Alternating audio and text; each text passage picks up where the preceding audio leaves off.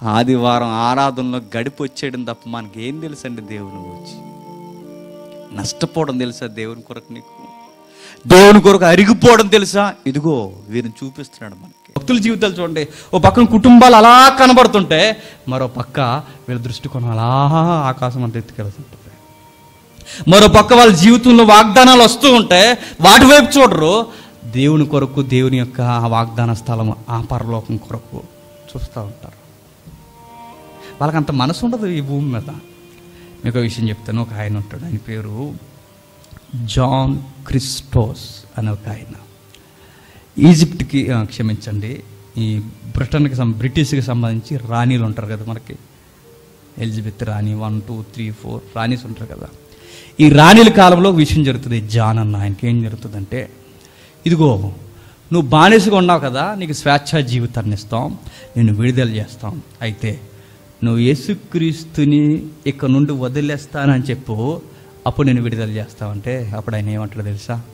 అమ్మా, ఆ దేవుడు ఎప్పుడు నాకు అన్యాయం చేయలేదు, నేను ఆయన వదిలేసి నేను అన్యాయము చేయలేనంటే వెంటనే అక్కడికక్కడే కత్తులతో పొడిచి చంపేస్తారు. చూసారు వారి లైఫ్. మరొక విషయం చెప్తాను. ఒక తల్లి మిషనరీ జీవితాల్లో, ఆవిడ పేరు నాకు సరిగ్గా గుర్తులేదు, మొదటి శతాబ్దంలో ఎప్పుడు క్రైస్తవ్యం బాగా నలిగిపోయి రక్తపు దారులు కారిపోతే ఎప్పుడంటే ఫస్ట్ సెంచరీ నుండి, మొదటి శతాబ్దం నుండి 3వ శతాబ్దం వరకు క్రైస్తవ్యం ఆవిరైపోయిందని. క్రైస్తవ్యం చంపేశారు అంతేక. ఆ 3 శతాబ్దాల కాలంలో విపరీతంగా క్రైస్తవ్యాన్ని ఒత్తిడి చేసేసారు. ఆ టైంలో జరిగిన సీనోడు చెప్తున్నాను. ఆ తల్లిని తీసుకొచ్చి, నువ్వు క్రీస్తుని వదలకపోతే నీ 7-8 సంవత్సరాలు నీ బిడ్డను చంపేస్తాం, వదులుతావా వదలవని అడిగారు. విషయం ఏంటో చెప్పనా? ఆ బిడ్డను చంపేయడానికి చిత్రవదకు గురి చేస్తున్నప్పుడు, ఆ బిడ్డ వదిలేస్తానన్న మాట నోటంటే వచ్చేటప్పుడు వాళ్ళ కొడుకు అంటాడు, అమ్మా నేను చచ్చిపోయినా పర్వాలేదు కానీ యేసయ్యను మాత్రం ఎరగనని. ఎప్పుడైతే ఆ మాట విన్నాదో తనకు ధైర్యం వచ్చింది, వెంటనే అంటది, నా కొడుకు నేను చచ్చిపోయినా పర్వాలేదు కానీ యేసుక్రీస్తుని ఎరుగుమని మాత్రం మేము చెప్పం. ఇద్దరినే చంపేస్తారండి. మీకు సవాల్ చేస్తలేదు వారి జీవితాలు. చచ్చిపోయారు యేసుక్రీస్తు కొరకు. ఎందుకు ఇలా చచ్చిపోతున్నారంటే మా జీవితం ఇది కాదు, అది వాళ్ళ జీవితం. హెలైన్ జీవితం కానీ, మిషనరీ జీవితాలు కానీ, మొదటి శతాబ్దం నుండి ఆ తర్వాత హతులైపోయిన జీవితాలు కానీ చూడండి, వాళ్ళకి అంతగా రుచించు. నిజమే, ఆయన ఉంటే మనకు చాలు. శ్రమ ఉన్నా, బాధ ఉన్నా, కరువులున్నా, ఏమున్నా, మనం నమ్మిన వారే మనకి తిరుగుబాటు చేసిన, దావీదు బాధ అది, దావీదు గారి బాధ. తను నమ్మిన వారే తను తిరుగుబాటు చేసిన, ఆకాశమందు నువ్వు ఉంటే నాకు చాలు అన్నాడు.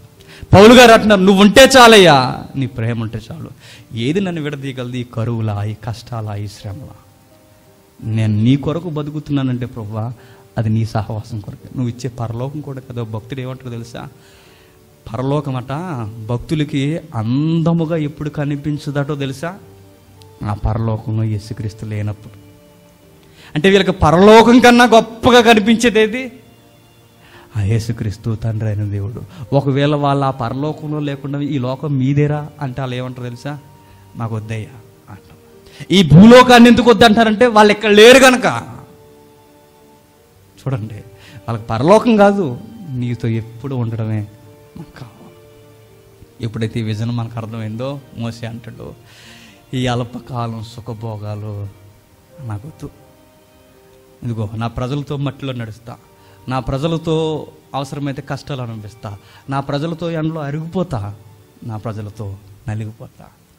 నన్ను ఎవరు అర్థం చేసుకోకపోయినా పర్లేదు, కానీ క్రీస్తు నాతో ఉంటే చాలు. అందుకే స్టార్టింగ్లో మీకు ఎగ్జాంపుల్ చెప్పాను. ఈ 21వ శతాబ్దంతో యేసుక్రీస్తు వారి యొక్క సేవను పోలిస్తే అట్రప్లాపతి. కానీ మీరు ఈ బైబిల్ దృక్కోణంలో చూడండి, ఆయన 12 మంది 11 మంది కొరకు ఆయన జీవితాన్ని దారబోసాడు. నేను అంటాను, సంఖ్య అవసరం లేదు, సరిగ్గా 4 చాలు. ఆ 4 నువ్వు మురిసిపోవడానికి. నీకు ఎవరిని మాట వినకపోయినా పర్వాలేదు, కనీసం ఒక్కడినేవాడు ఉంటే చాలు. ఆ ఒక్కడు లేకపోయినా పర్లేదు, నీలో ఫ్యాషన్ చూడు, నేను దేవుని కొరకు పని చేయాలని, ఆ ఫ్యాషన్ చాలు. నువ్వు కూడా ఎలైన్లా సముద్రంలో రాలిపోయిన ఇత్తనంలా ఒకరోజు విస్తారంగా ఏదో ఒక రోజు నిన్ను రోల్ మోడల్గా చేసుకునే రోజులు. నిజ క్రైస్తవం ఎట్లా ఉంటుంది చెప్పనా? మొదటి శతాబ్దపు క్రైస్తవ్యం నుండి 3వ శతాబ్దపు క్రైస్తవ్యం వరకు కొన్ని అలజడులు జరిగాయి. అలజడులుగా చంపేశారు క్రైస్తవులు.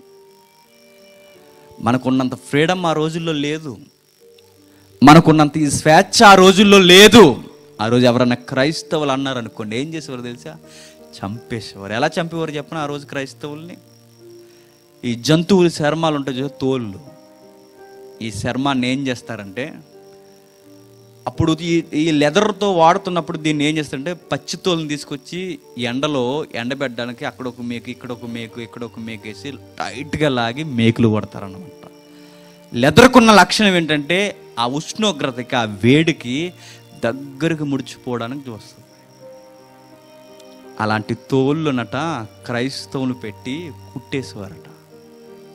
కుట్టేసి తీసుకెళ్ళి ఎండలో పడేస్తే ఆ ఎండకి ఆ లెదరు దగ్గరకు ముడుచుకుపోతే లోపల గాలి ఇక ఉక్కిరి బిక్కిరి ఆగిపోతుంటే ఈ రోమన్ ఎంపైరిజంలో ఉన్న వాళ్ళందరూ ఏం చేస్తారు తెలుసా? క్రైస్తవుని ఫుట్బాల్ దంతున్నాడు, తనుతూ తనుతూ తనుతూ తీసుకెళ్ళి మృగాల ముందు పడేస్తే ఆ మృగాలు వచ్చి ఏదో అనుకుని వాటిని పీకుతుంటే ఆ లోపల నుండి రక్తం ఏదైనా బయటకు వచ్చేసరికి ఎగబడి మృగాలు తినేవట.